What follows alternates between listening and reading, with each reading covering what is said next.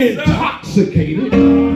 It should be the same with Holy Spirit. After you sit in God's house and you don't feel nothing, if you say you're filled with the Spirit, you ought to be intoxicated.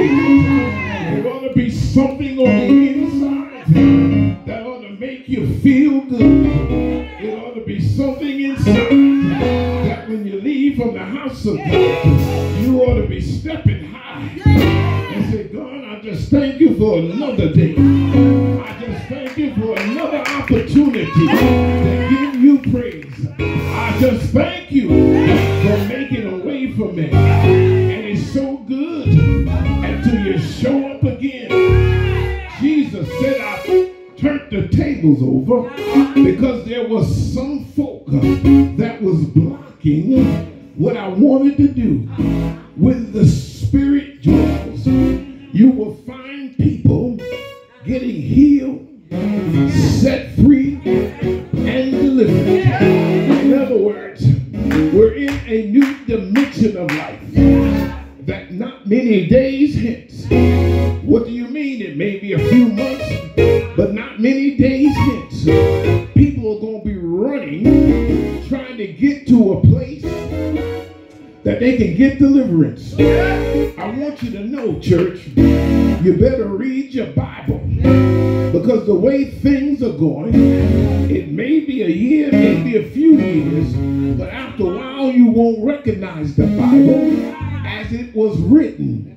Won't be many days hence the fact that you won't even be able to have a Bible. And so when we heard it long time ago, the word that I've hidden in my heart, that I might not sin against thee, because the only word you're going to have is the word that's in your heart. We're living in a dimension of time that behind the scenes things are taking place. And if the church is smart enough, if the church is wise enough, more than ever we'll be in the proper place.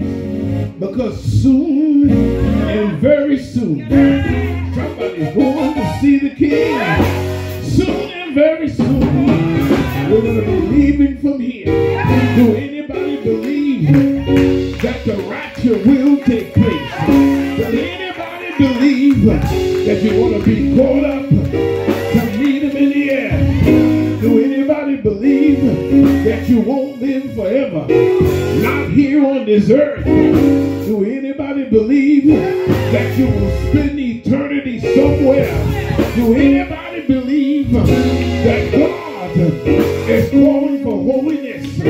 Holiness without no man shall see God.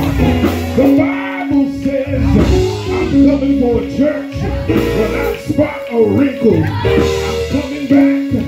Will you be in the number? Will you be ready when it comes? Look at your neighbors and neighbor. Where are you in God? Are you where you're supposed to be? Somebody shout to me. Warning comes before destruction. We go to bed at night and we act like we got it made. But you're only here by the grace of God. You're only here because of his favor. You're only here because God allowed it. I'm here today to tell you, in these next 2 minutes, if you don't know him like you ought to know him, you better have a relationship. You better have a personal one. Look at your neighbors and neighbor. It's no time to compromise. It's no time to allow the world to overtake you. I bought you with a price.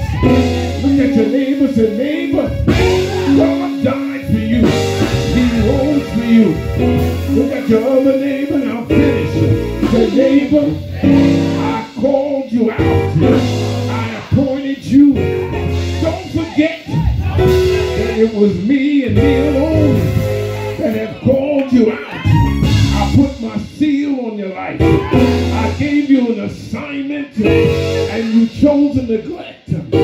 Jesus turned over the tables, but he said, I'm not going to allow people to block the gate. I'm not going to allow people who are here and there What I need is some folk that will open up the way. I want you to shout. Narrow is the way. Narrow is the way. Broad is the way to destruction.